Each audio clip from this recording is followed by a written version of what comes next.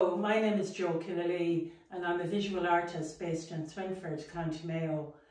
I previously worked in a number of African countries and I've seen the impact that climate change had on rainfall and on people's ability to grow crops and feed themselves, and the more frequent droughts and the impact of famine there. So that has inspired me to work on looking at how our local practices can influence climate change.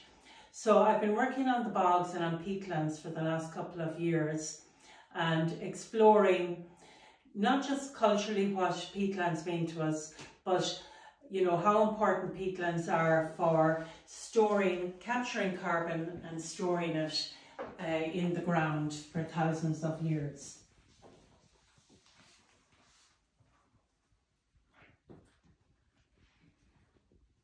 Damaged peatlands, however, are a major source of greenhouse gas emissions, releasing almost 6% of global anthropogenic carbon dioxide each year.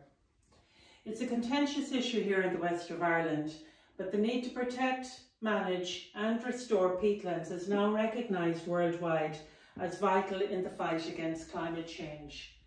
So despite the local importance of turf cutting to our heritage in the past and as a source of cheap fuel, it's now critical that we do all that we can to preserve bogs and restore them so that we reduce greenhouse gas emissions and ensure a future for our planet and for people everywhere.